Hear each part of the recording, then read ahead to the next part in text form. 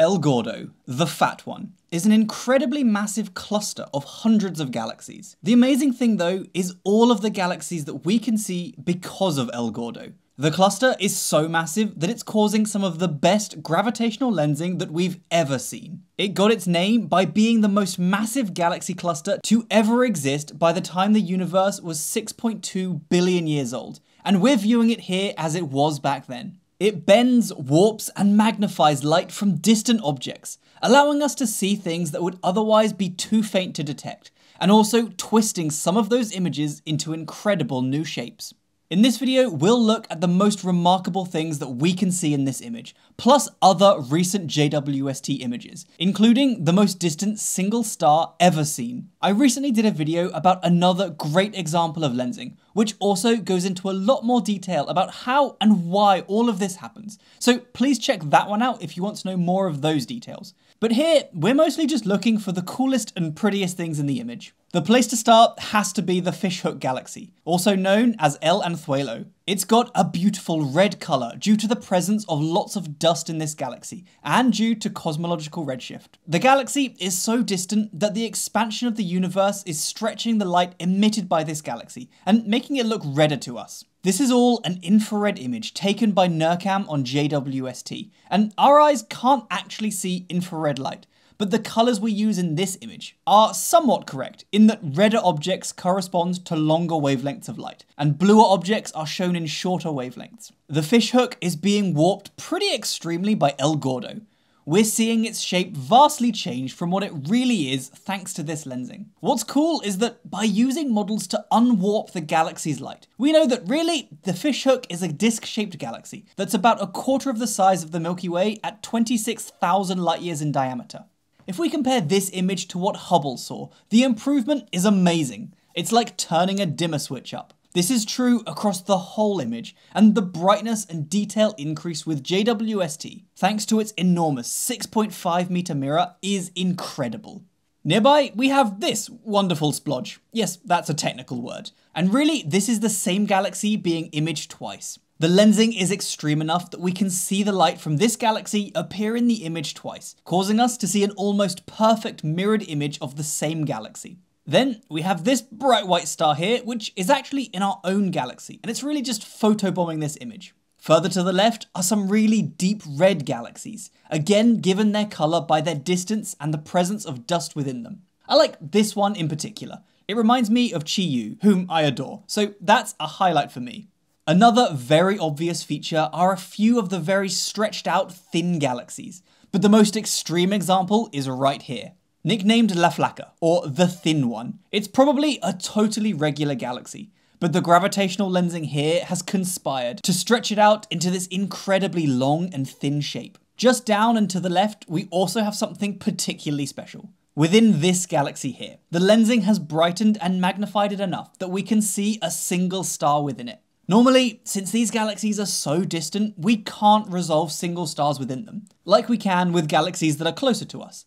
But in this one, we can see a single red star shining brightly, named Koya, the Quechua term for star. It's very rare for telescopes to see a single star that's more than 1 billion light years from Earth like this one is, but this isn't even the most distant one ever seen. Previously, Hubble imaged one called Earendel, which is the current record holder for the most distant single star ever imaged. Stick around too, because recently JWST imaged that same star, and we'll take a look at that once we're done with El Gordo. We'll finish up with this image with a quick fire round, where I just show you all the other cool galaxies that I could find in this image. Like this, and this, and this, and this, and this, and all of these. The colours, the shapes, the interactions, and the lensing is all so cool. There is something great no matter where you zoom into this image. There are so many that I can't highlight them all individually, so please let me know your favourites and anything I've missed in the comments below. Also, this is what El Gordo looks like if we use an X-ray telescope to view it instead of an infrared one. In my opinion, it's probably not as cool to look at if we're honest. We can combine it with JWST's new image and get a gorgeous composite that shows all of those infrared galaxies. And we can see the superheated cloud of gas in blue that's giving off a lot of high energy X-rays.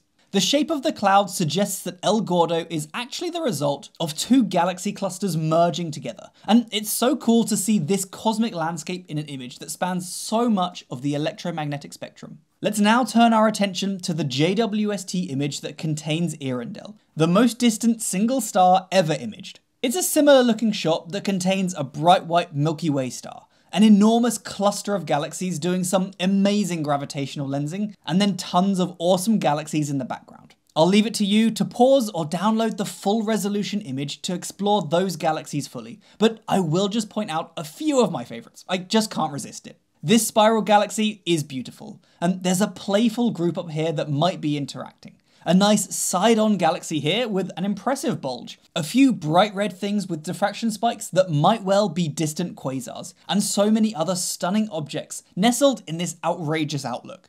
The star of the show though, pun intended, is right over here. This red arc, nicknamed the Sunrise Arc, is another example of a galaxy being stretched long and thin by powerful gravitational lensing. Within it though, this center bright spot is a single star named Earendel. It's been magnified at least 4,000 times its actual brightness by the intervening galaxy cluster, and it's being observed as it appeared a billion years after the Big Bang, making it at least 2 billion years older than Koya, the star we saw earlier in El Gordo. The bright spots either side of Earendel are two images of the same cluster of stars within the Sunrise Arc galaxy. Old massive stars like Earendel often have companion stars that form binary systems with them. And while we can't see one directly here, the colours that make up Earendel's light suggest that it might have a cooler, redder companion. They would be too close together to distinguish them here, but we have the first hints of a binary system now with JWST. Also, thanks to the power of JWST, we now know that Earendel is a massive star that's about twice as hot as our sun and 1,000,000 times more luminous, details we couldn't establish with smaller telescopes. Finally, I want to zoom out from these deep field, highly lensed images and show you one final nearby object that JWST has been imaging. This is the Ring Nebula, here shown as a glowing green and purple eye-shaped cloud of dust and gas within the Milky Way. We've actually been shown 3 versions of this image now. An older green and purple image, plus newer official releases that show the Ring Nebula in infrared light here and mid-infrared light here. So let me know if you prefer green and purple or red and blue.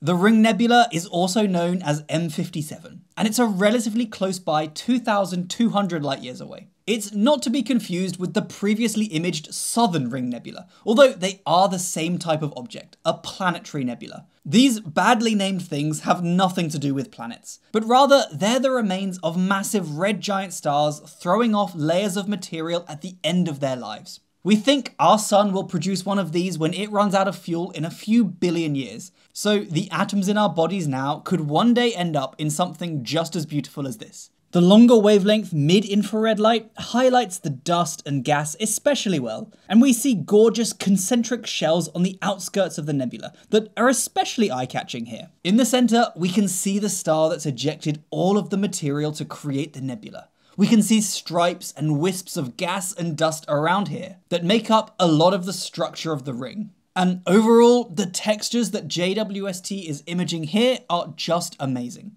It's actually easier to see the central star in the older Hubble version of this image. With JWST, we can see through the dust and gas much better, and the background is much fuller than the visible light image from Hubble. Overall, this is a great addition, but it also does make it slightly harder to find that central star right here. The gas blocks a lot more of the distant light here, and things look a lot flatter and plainer in the Hubble image. With JWST, we can see so much more texture. Everything is so much brighter, fuller, and more vibrant. Plus, we can see so many cool gas trails coming off the ring in the new image that just aren't visible in the older ones. I'd love it if you left me any thoughts or questions you have about any of these images we've talked about today in the comments below, and thanks for watching. Until next time, stay safe team. I'll see you soon. Bye!